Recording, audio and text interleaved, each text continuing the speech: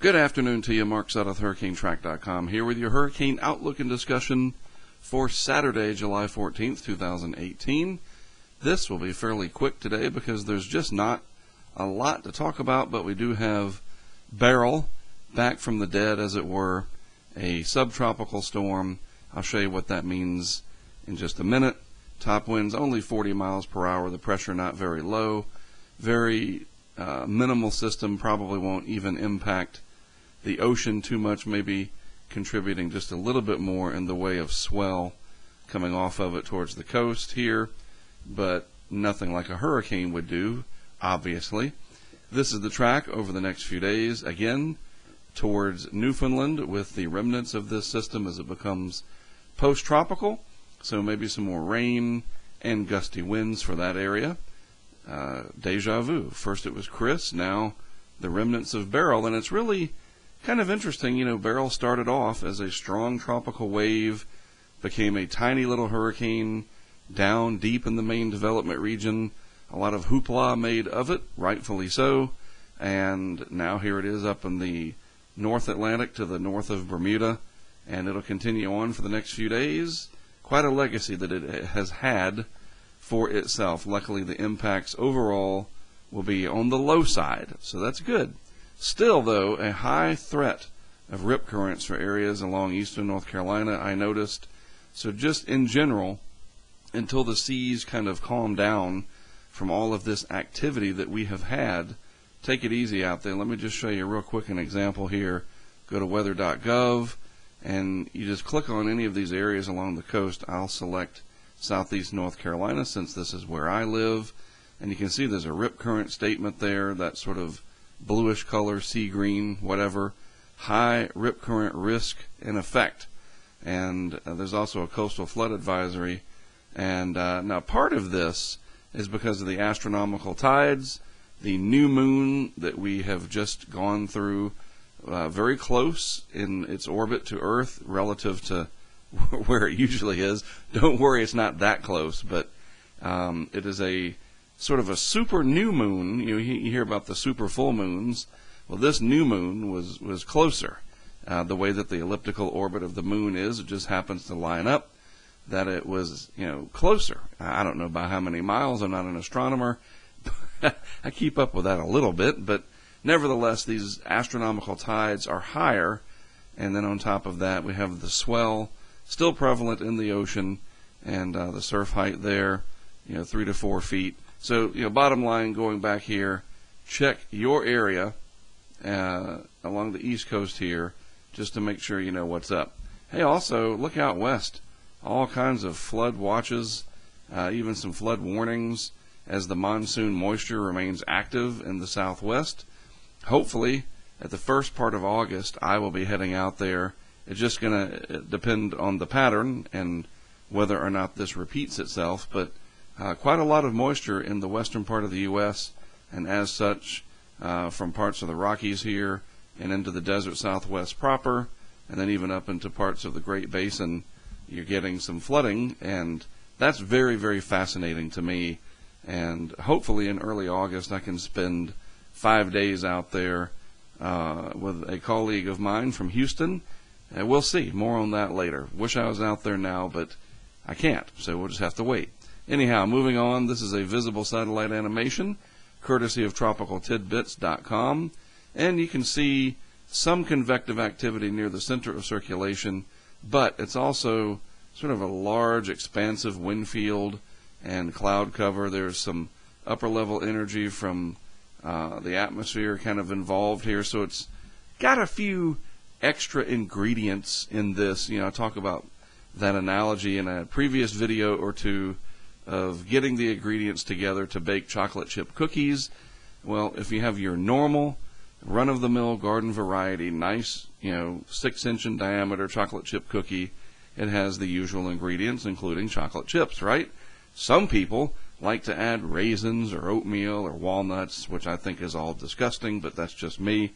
And so Beryl is kind of like your disgusting chocolate chip cookie with walnuts and raisins thrown in, because it's got all these other things happening with it. So you've got the deep convection, the warm core signature, yes, and there's your basic chocolate chip cookie, but you also have some atmospheric processes interacting on this side, and then this sort of frontal structure, and so it's a mix, it's a hybrid.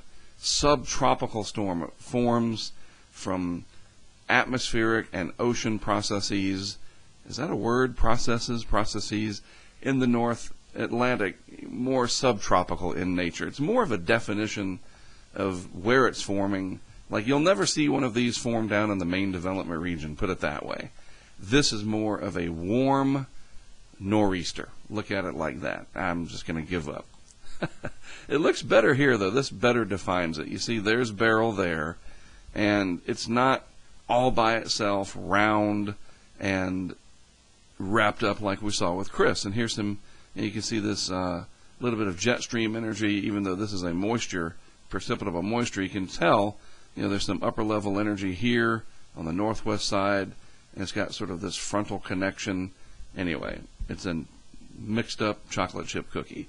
All right, tropical waves, very strong here, another one over here.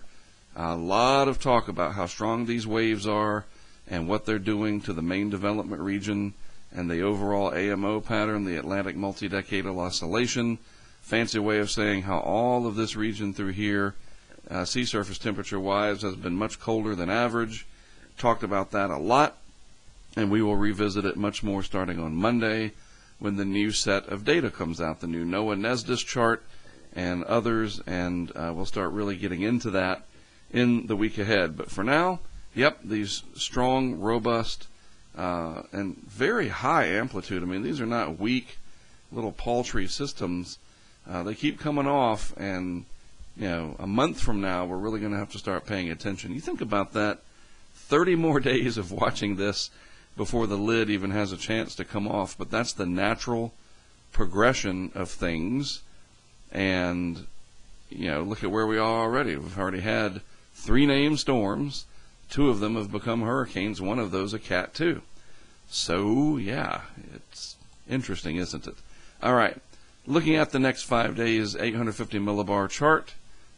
First of all, let's get rid of this. Go back, slide down. This is the signature of the tropical wave coming off of Africa now, and it's very well defined. This is the other one, not as defined.